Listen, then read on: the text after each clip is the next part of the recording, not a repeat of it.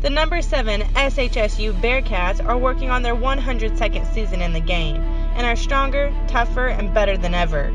Sam Houston football began on Pritchett Field in 1911 when a group of Sam Houston Normal Institute students played an intramural game. 1 year later, S.R. Warner became the first coach for a 4-game schedule. In 1920, bleachers were erected at Pritchett Field to get fans off the sideline. In 1930, those were replaced by stone seating, and after that came the floodlights.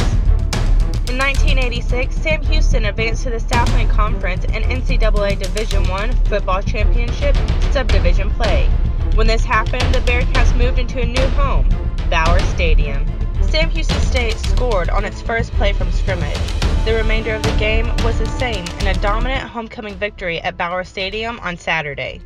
The Bearcats defeated Lamar 63-27, running their win streak to 16 straight games at its home facility, backed by its most first-half points since putting 52 on Incarnate Word more than 2 years ago.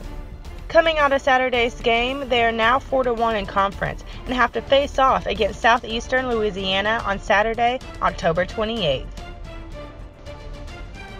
This has been Liza Spurlock. Thanks for watching, and eat 'em up, cats!